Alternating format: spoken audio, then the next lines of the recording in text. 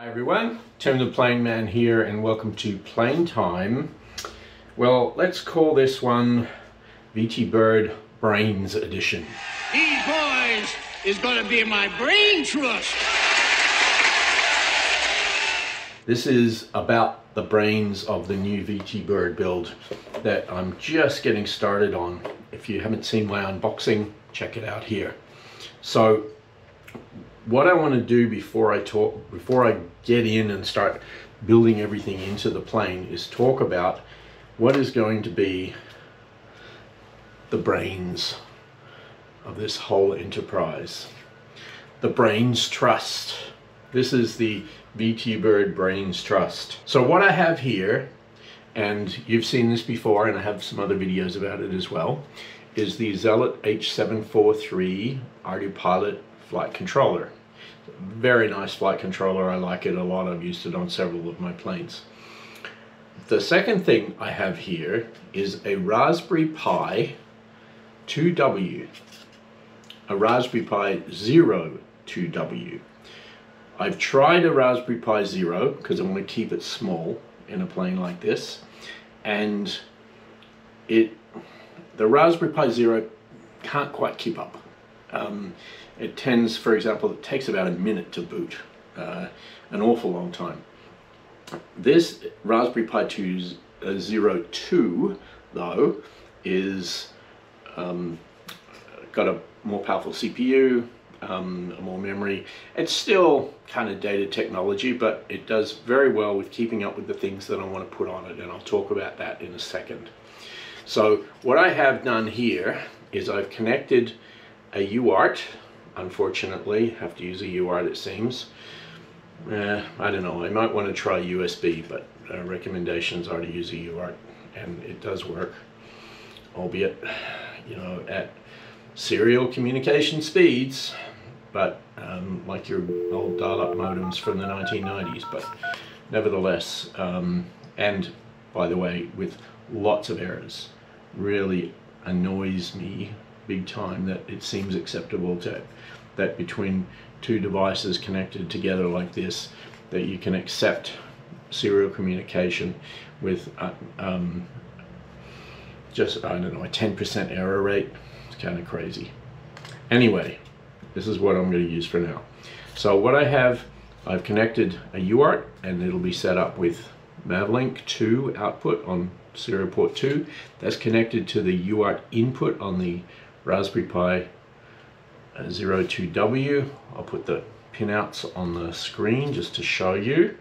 And what I have here is a LTE mobile data stick, and this one happens to be an Alcatel link key, I think it's called.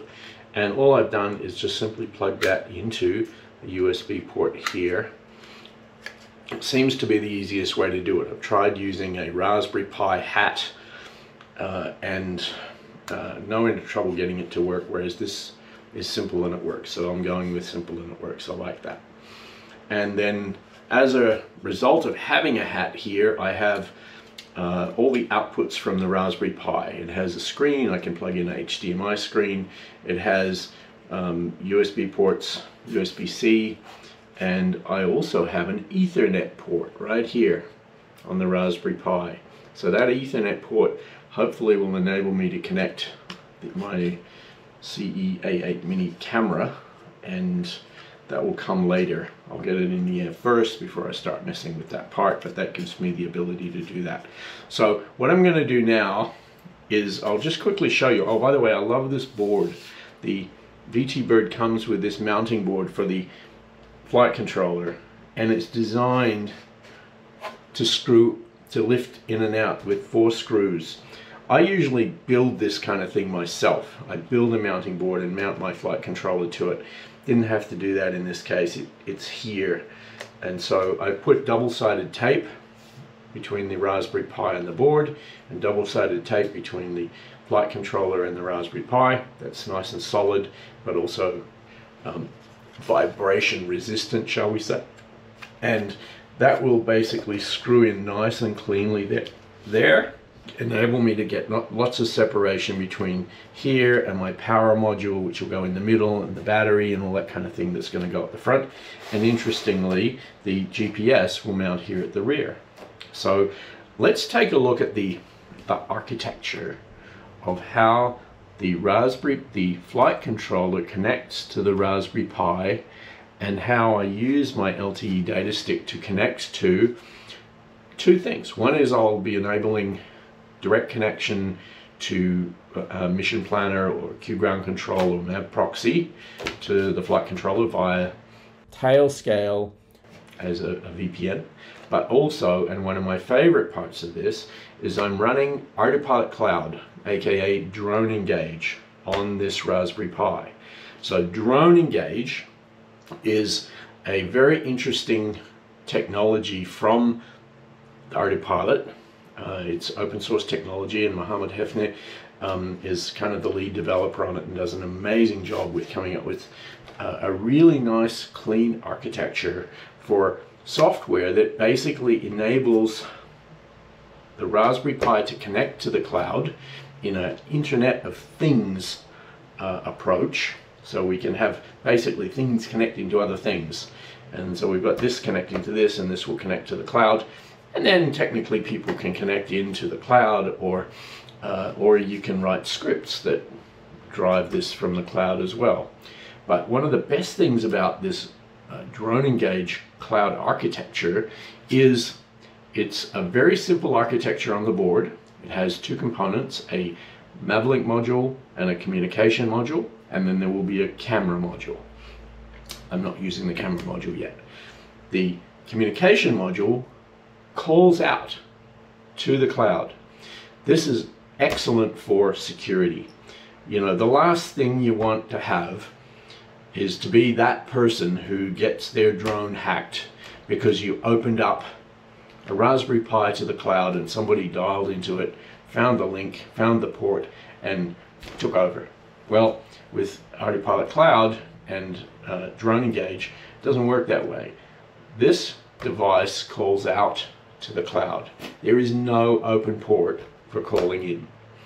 And that's a really good architecture that a lot of well-designed applications use these days to enable secure software to run in secure environments behind multiple layers of firewalls, but still enable access to specific endpoint specific software up on the cloud. So this can call out to the cloud, and here you have the Drone Engage web client that will enable, and see here it says no devices online right now, but when I turn this on and plug it in, it'll come live, and I'll have a separate video about that.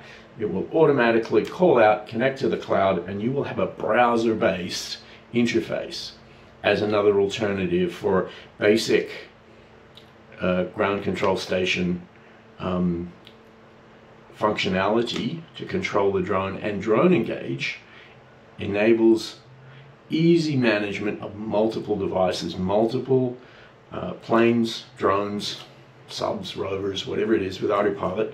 And so if multiple devices connect, they get listed right here, and you can click on each one and you can arm each one, or disarm, or switch the modes, or you can disable all that functionality and make it read only from the web so that you have a viewer. It deserves a whole video on its own, so I don't want to say too much more about it, just to say that Drone Engage running on here will enable a whole world of capabilities for being able to manage the drone in flight. And alternatively, and the reason why I've done my architecture the way I've done it, and so we're going to get into that now, is so that I also have alternative mechanisms, and we'll see that too. And of course, I'm also going to have a regular radio receiver transmitter connection to the flight controller. Probably going to be Crossfire, I think. I'm looking at Crossfire. It has some interesting options. I have used ExpressLRS mostly up to now, and it is possible that I may still go with ExpressLRS. I haven't locked that in yet. So basic transmitter control of the plane will be a regular, my TX16S with either ExpressLRS or Crossfire.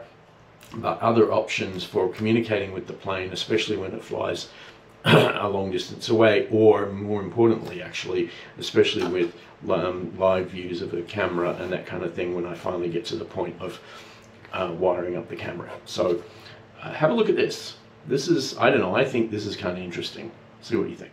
What we have to start with is we have our Geotech Zealot H743 ArduPilot flight controller.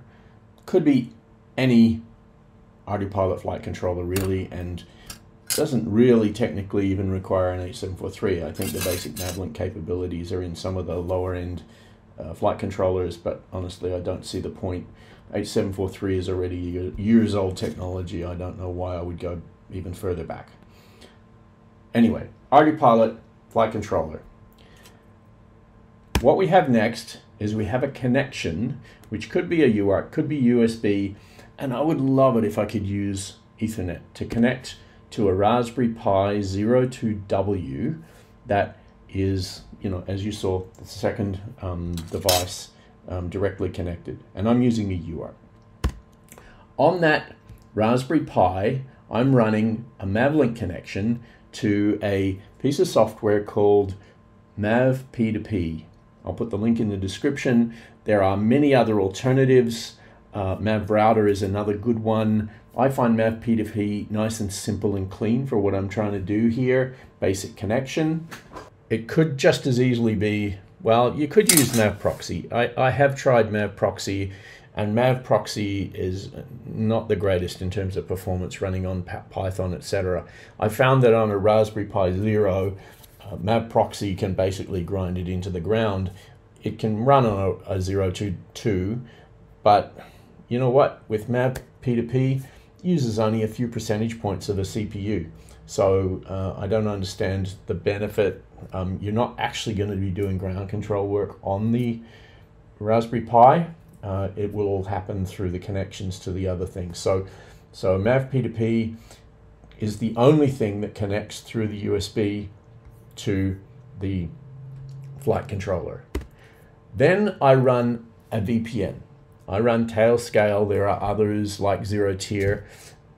I think TailScale personally, I've tried some of the others. I find TailScale very nice. It has the ability to have named devices, really clean interface, really quite nice. Performance is reasonably good.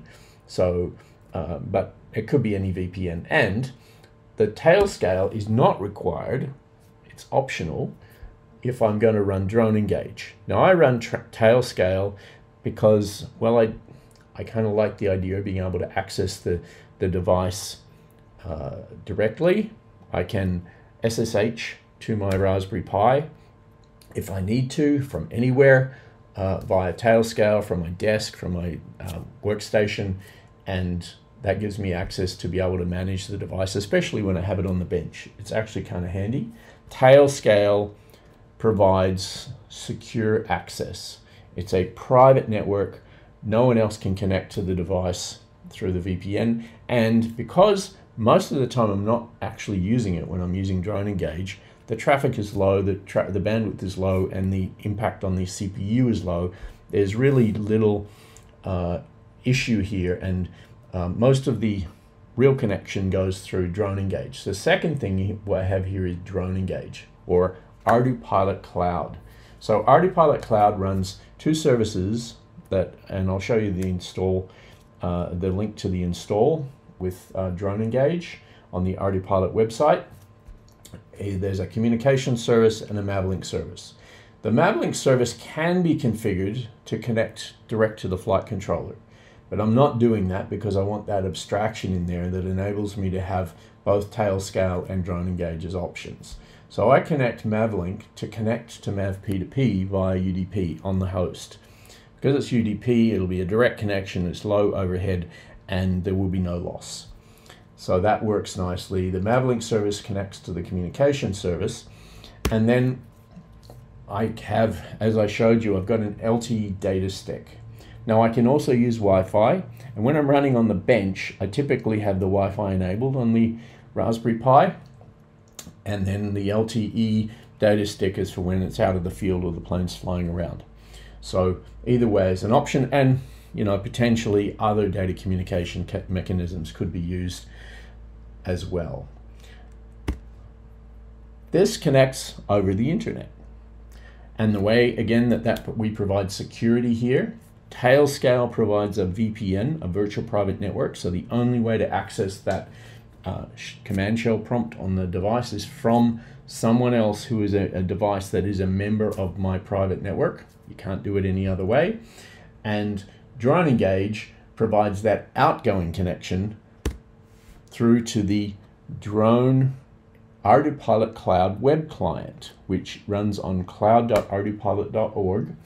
And there's a cloud server, and the cloud server then provides access to the web client. Now you can use any ground station you want with this approach, and I have used all of the above. So I can have Mission Planner, Q Ground Control, or MavProxy connecting via TailScale and MavP2P to my ArduPilot flight controller.